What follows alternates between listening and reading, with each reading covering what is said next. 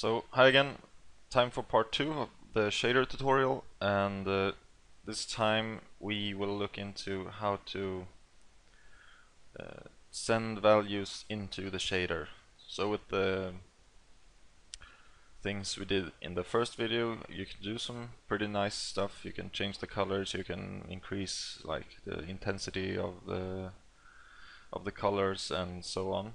But if you really wanna do some nice like animation effects and stuff, then you want to be able to send in variables like a time variable or something else into the shader so that it reacts according to time or where on the screen something is.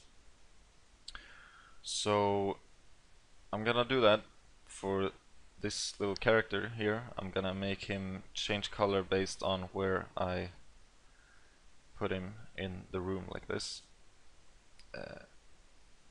So let's do that, and I'm gonna actually make another shader.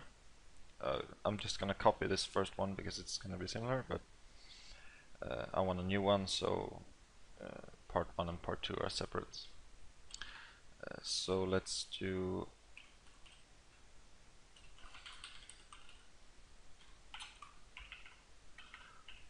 just do that, color pos. And again, just skip the vertex shader and we go into the fragment shader. So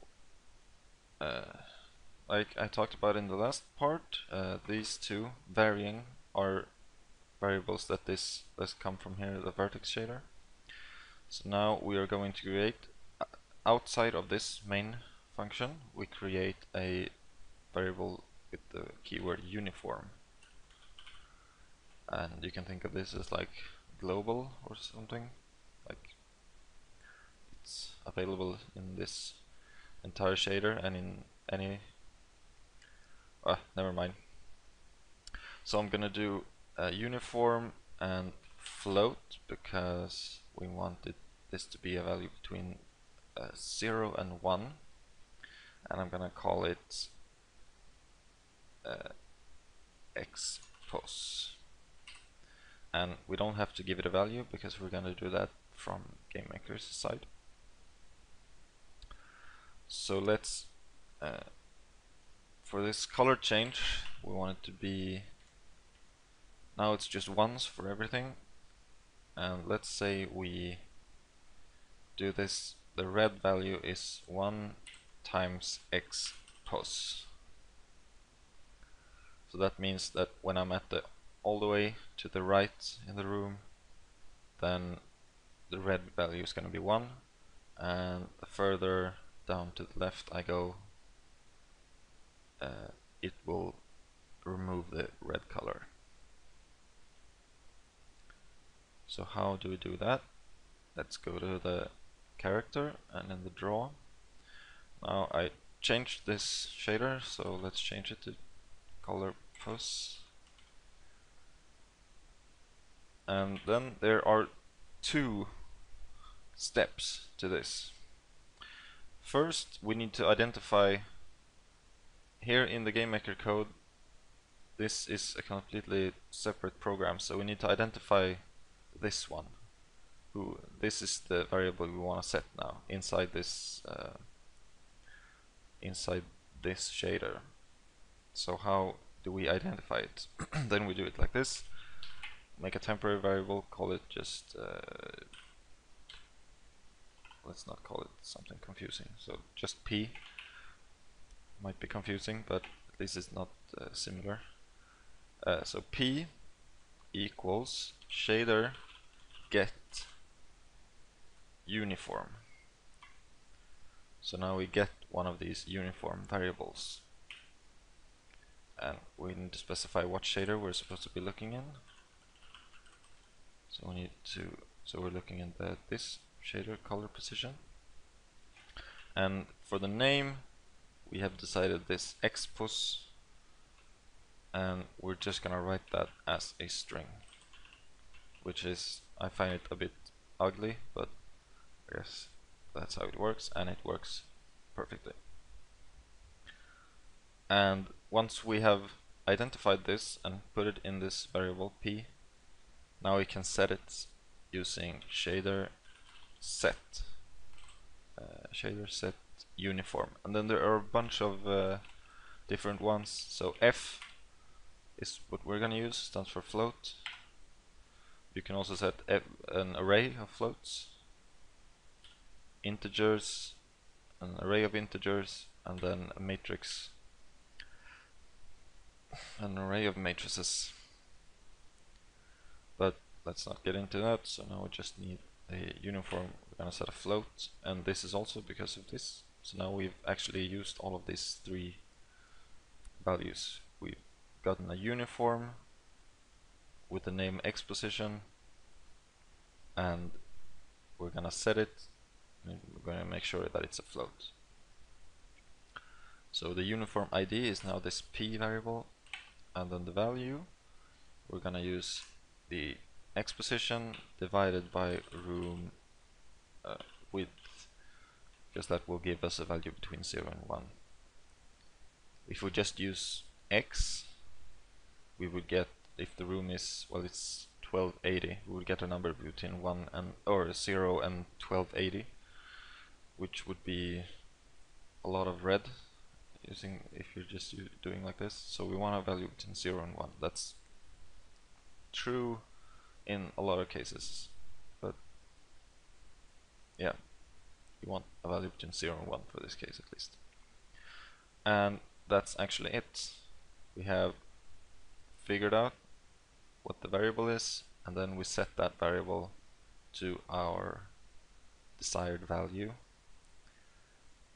And then we use this value inside the shader to alter how much red we are putting out.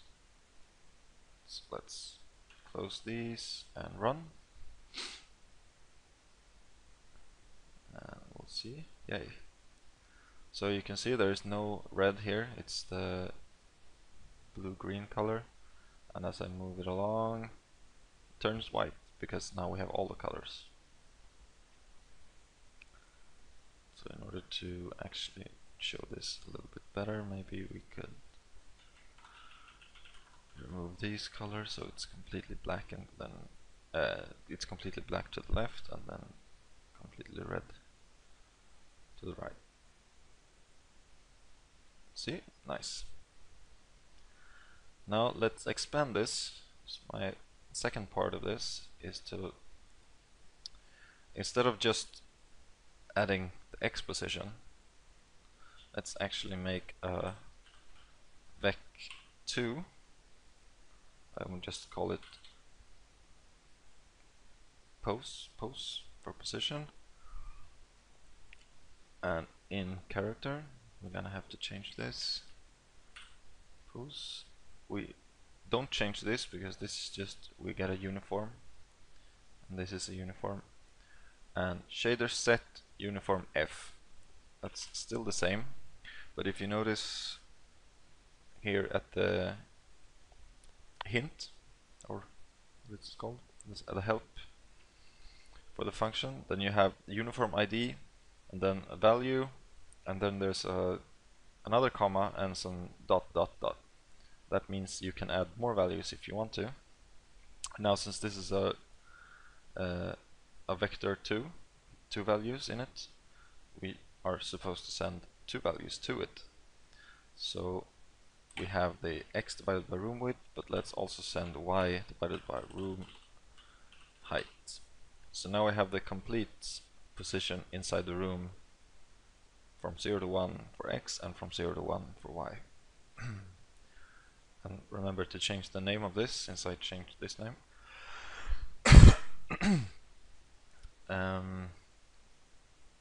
So that's that, and then inside this shader we also need to make sure then that we use pose.x, because this is now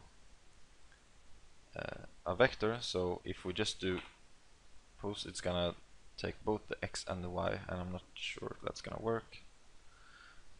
If it is, it doesn't work, very predictable. So let's use pose x, and let's make the green dependable on this y, and the blue could be dependent on both. Suppose x plus oh, and not a semicolon in the middle of the line. We can keep it 0.5 so that when both of these are 1, this will be 1.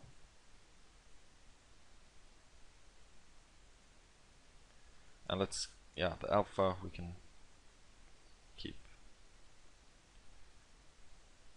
So let's try this now.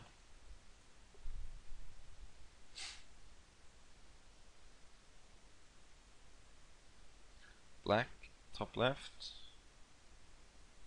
goes to red with a little bit of blue to the right, and this should be green with a little bit of blue when we go to the bottom. Yep, and then it should be completely white, looking like it should, to the bottom right.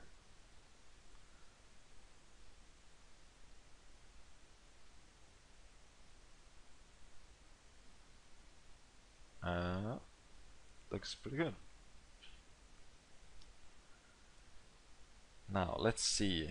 I should probably end this part 2 here because I want to keep this simple, and there's lots of stuff more we could do in part 3 plus.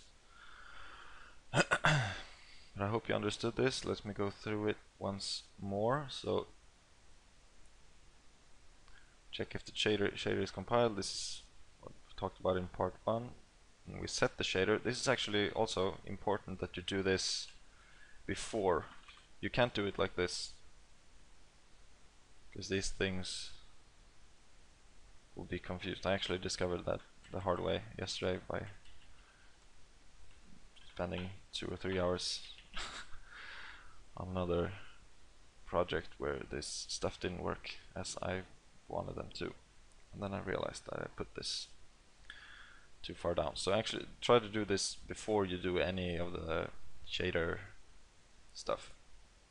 But you set the shader, you get the variable inside the shader and store it to a variable, and use this set uniform with this variable as an argument. Then you draw whatever you want to draw and reset the shader. Inside the shader, skip the vertex for now.